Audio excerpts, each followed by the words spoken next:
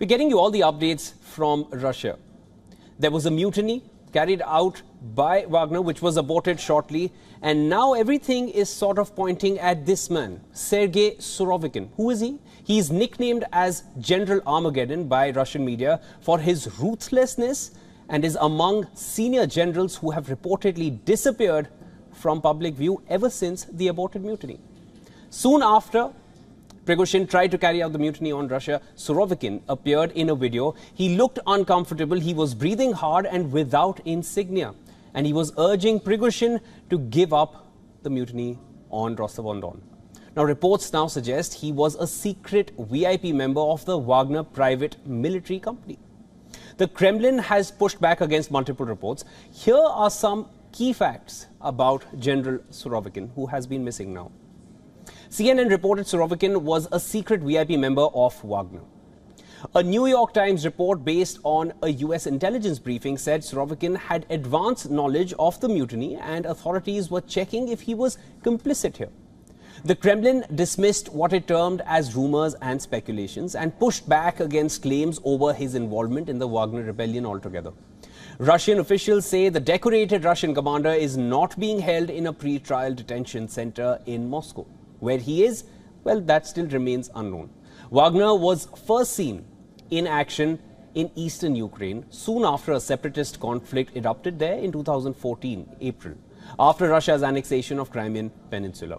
While backing the separatist insurgency, Russia denied sending its own weapons and troops there, despite ample evidence to the contrary.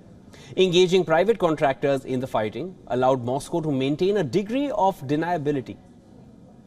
Wagner personnel also deployed to Syria, where Russia supported President Bashar Assad's government in a civil war. General Surovikin played a key role in the Syrian conflict as well. He oversaw the relentless targeting of rebel-held areas in an effort to break the opponent's will. Russian combat aircraft caused widespread devastation here. Now, in Libya, Wagner fought alongside forces of Commander Khalifa Haftar. The group has also operated in the Central African Republic and Mali in the African region.